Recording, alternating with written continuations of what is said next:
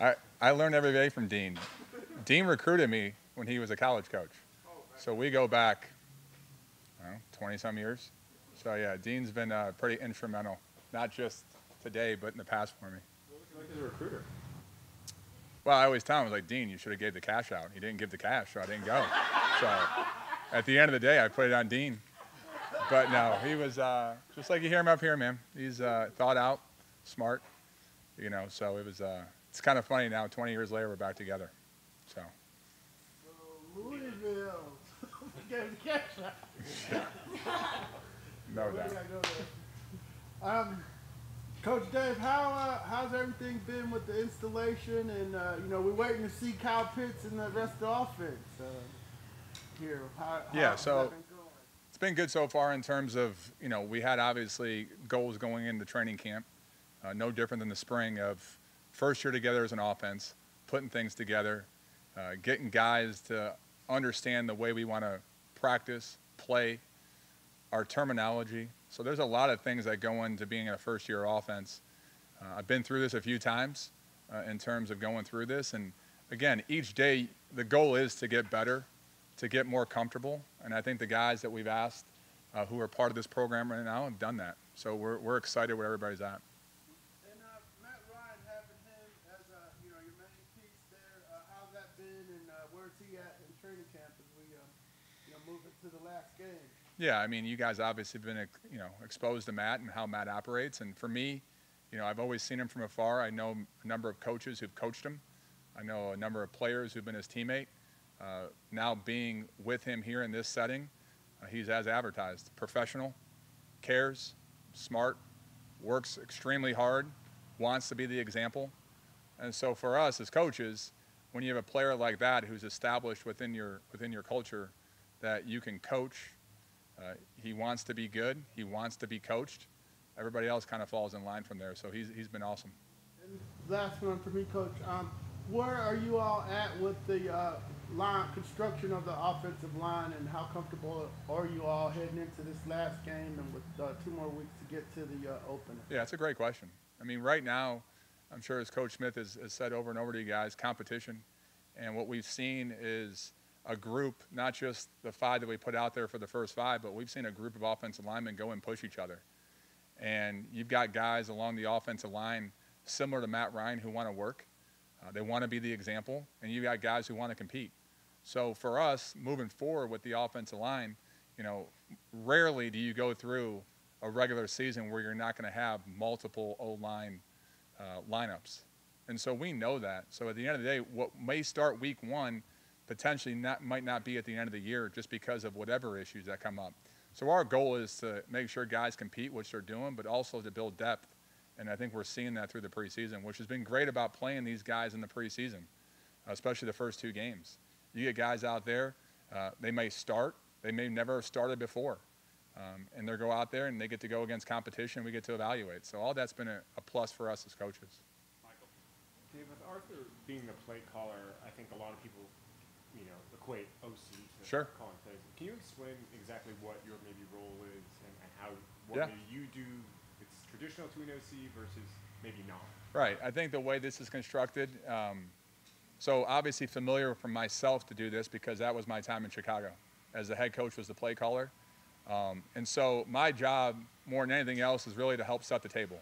So during the week from an install standpoint, speaking in front of the offensive players, helping design the game plan with obviously his collaboration, right? Making sure that he's comfortable with what's on that sheet and then doing all the coordination parts of the practice, the scripting, helping with those things. So, he has a dual mandate, right? He's the play caller, but he also is the head coach. So he needs to be, and he's done this a great job, has been a head coach of the whole team, which I think is tough when you're the play caller, is the defense feeling you, and you can see it every day in his team meetings. You can see it in the practice field. I mean, he is a head coach of the whole team, and it's my job to make sure the transition from him when he's calling the plays is smooth. And then the things that he doesn't need to worry about are the things that myself and the staff, offensive staff, can take off his plate. So at the end of the day, it's to make his life essentially easy as a play caller in terms of the in and outs of the daily activities, which is my job to do that. fact that you had to do that you did last year. Yeah, so the last couple how much years, does the way it was that constructed. help? Absolutely. And does Arthur, kind of ask questions of you, saying, "Hey, what was that like in No. Chicago?" Like, Yeah, it's a great question. I mean, as you guys know, Coach is his own man in terms of how he goes about things. But what helps me is I've been through the experience of being in the head coach's office in my previous life in Chicago and seeing what comes across his desk. And there's a lot of things that really don't really pertain to football sometimes that come across the head coach's desk. And so I know some of his time's taken away from that. So again, it's my job as well as the offensive staff's to kind of fill that void so that he feels ready to be to go out here and call practice and call the games. So it's basically all the stuff that's kind of under the hood to help him out in that transition.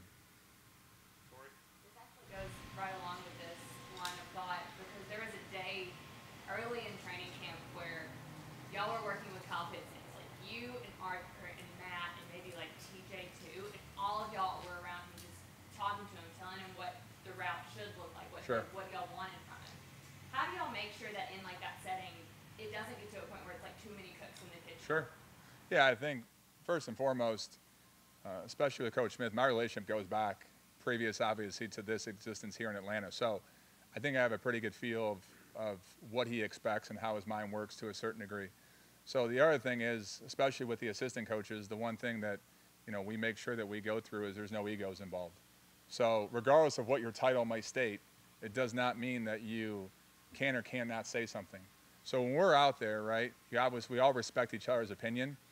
And again, when it comes to certain situations or players, right, just having a feel out there that, certain guys are going to talk about certain points to certain players and respect it and move on from there.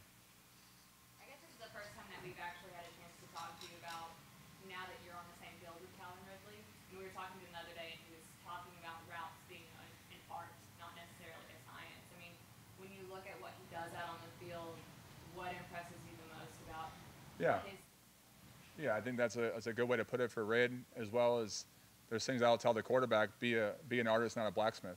I mean, sometimes out there, the way the lines are drawn on a piece of paper, look, I mean, that's more of a teaching tool. Sometimes when real life happens, right, you have to be able to see the big picture.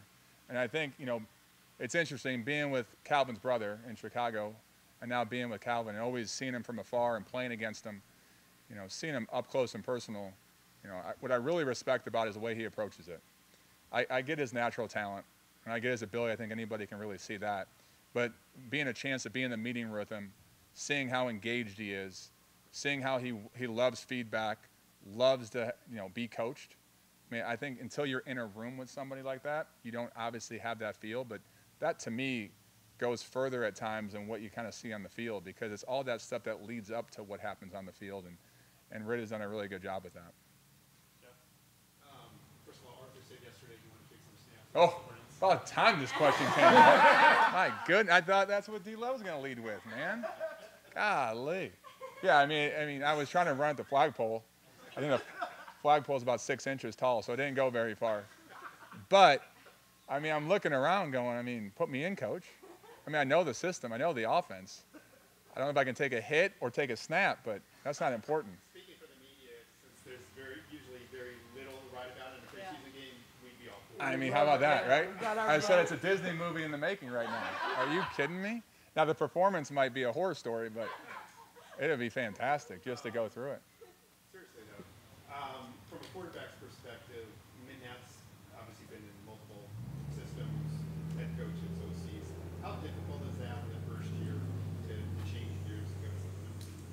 Yeah, I mean, again, where I go with him is how he's approached the very first conversation we've had, the very first time we were in person, the very first time I was able to coach him on the field or in a meeting room. Matt is professional as they come. So he looked at what we were doing and went all in, bought in what we've asked of him. It does not mean that I might not come to Matt and say, hey, I know you've done this in your past. What are some of the coaching points that have helped you on this? And so there is a little bit of that collaboration that goes forward. But, again, I can't reiterate this enough, and I'm sure you guys have felt this talking to him all the time. In terms of coaching him, I mean, he's exactly what you want in a franchise quarterback. He is professional. He knows his stuff inside and out, and he wants to be coached. And I think that's all we can ask for. Beyond that, is there anything that you've seen, there's no nice way to ask this question, there anything that you've seen in him that says he's still got it, he can still do it, he can still be a productive quarterback? Yeah, I mean, again, when the example I always give is, and I think I said this in my introductory press conference, the very first thing I did when I got this job was I went back to our scouting report from last year when the Bears were playing the Falcons and reading exactly what we thought, not just as coaches, but as personnel of the players that were going to be here. You know, and again, obviously, you know, when you take a job with Matt Ryan and what he's done, and you see what was written, which is private, but you see him on the practice field and how he approaches things, again, obviously, you know, Matt's our guy, and we're going in with him. And again, there's nothing there in the practice field that would make you think that he can't make the throws that he's making, and he's done a good job of accepting the coaching and moving forward.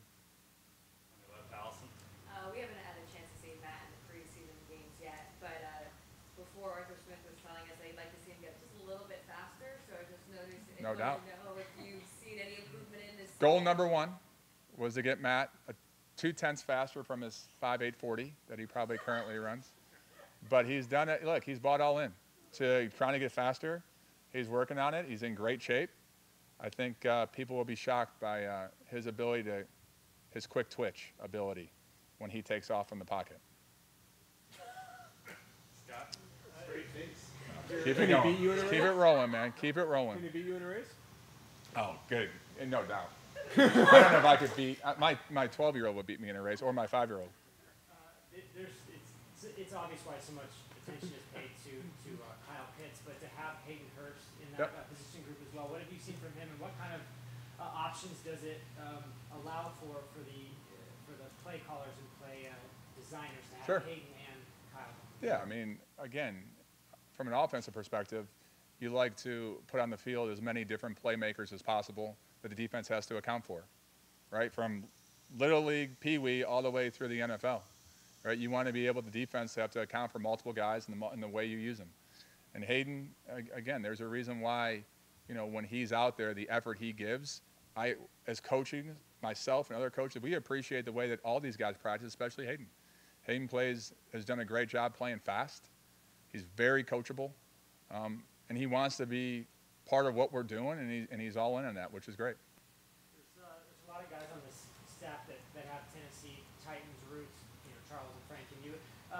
When you guys were all, you know, together, like, what was that experience like? You know, Sure. and now you're here 10 years later. Yeah, the first year we were together was a lockout year.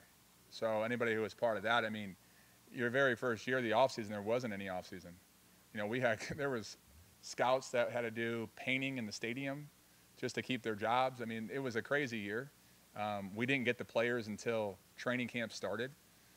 So there was a lot of time for us as coaches, and I was, I think a 30-year-old kid when I first got that job as a receiver coach.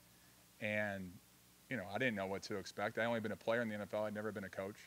And I was fortunate enough to get that spot. And there was so much time in the offseason. It was just you gravitated towards certain coaches. And, you know, there was a group of us that were really close. And even when we left Tennessee, we all went our different ways besides Coach. But we all kept pretty close contact, especially Coach Smith and myself. Now I'm guessing Yeah, look, that wasn't what was happening. Yeah, look, it's in front of. That's right. No, again, yeah. There's other names I have for him. This is not appropriate. Anything else? Look forward to the RPOs with Matt. There's no doubt. There's no doubt. I can't wait to see what miles per hour is tracked. Put that on the Mercedes-Benz scoreboard right there for us.